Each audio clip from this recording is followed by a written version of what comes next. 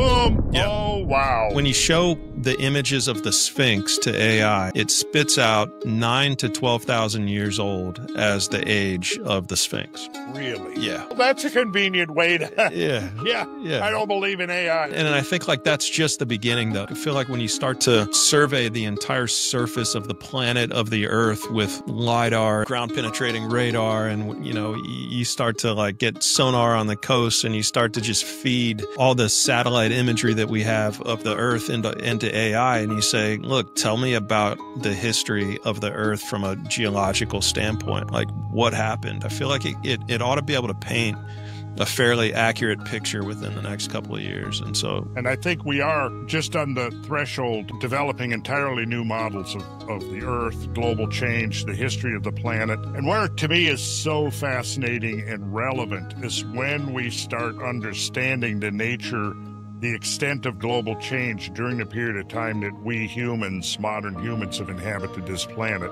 And it's been extraordinary.